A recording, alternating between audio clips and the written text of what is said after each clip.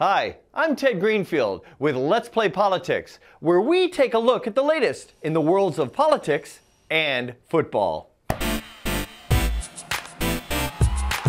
From the Voice of America studios in Washington. Back on the deflection. Oh, that's an excellent effort! In the United States, we now know who will play for the Major League Soccer Championship: the Los Angeles Galaxy and the Houston Dynamo.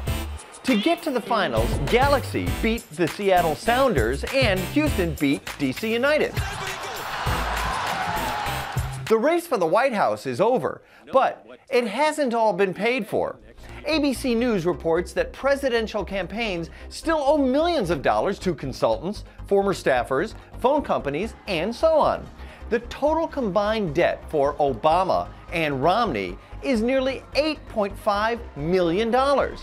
The Obama and Romney campaigns have tens of millions of dollars in the bank, so they should be able to pay what they owe. The Major League Soccer Championship takes place December 1st in Los Angeles. The game is in the City of Angels because Galaxy had a better regular season record than Dynamo. The championship is a rematch of last year's final, which Galaxy won 1-0. Now that the U.S. election is over, the most exciting issue in U.S. politics right now is the so-called fiscal cliff. I think we're all aware that we have some urgent business to do. But what is the fiscal cliff? Well, it's more than $500 billion in tax increases and across-the-board spending cuts that are scheduled to take place after January 1st, unless Obama and the Republicans can agree on another way to reduce the deficit. But agreement won't come soon.